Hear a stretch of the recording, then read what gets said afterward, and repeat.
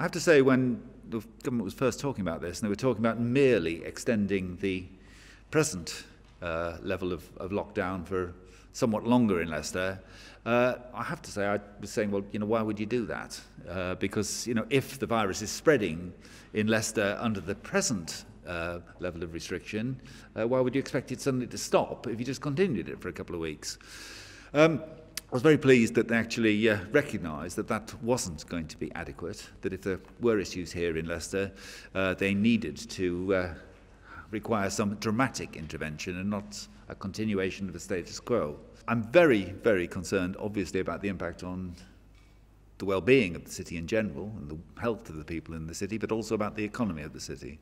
And one of the things we've been stressing to the government over recent times is that if Leicester is to be locked down and its economy put on in limbo for a little longer,